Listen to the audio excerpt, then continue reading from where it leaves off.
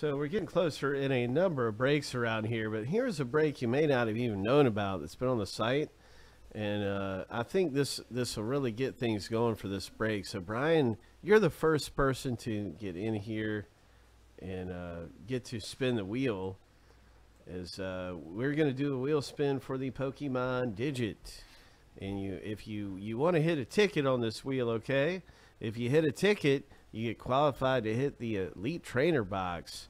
And so let's spin it for Brian. Good luck to you, man. Good luck, Brian. So we're going to shuffle this wheel up and make sure this thing's good and random. 7 times. Let's see. What is that? 0? 0? Yeah, that's a digit. That's an elite. That's a digit. All right. Shuffle 7 times and let's see what you get here for a digit. Digit time coming your way. Grading digits is how this break is determined. And we're getting ready to spin the wheel. And essentially, you have a really good chance of winning and hitting a whole box in this break. So that's very exciting. If you do get the ticket, you get to spin again. So here we go. Shuffle 7 times.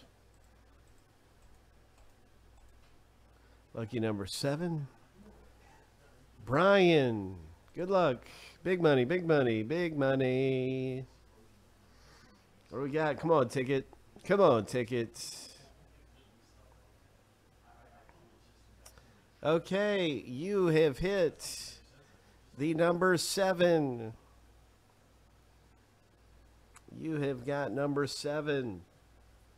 So that's going to be your grading digit in this box break. If the grading digit ends in 7, you got a graded Pokemon.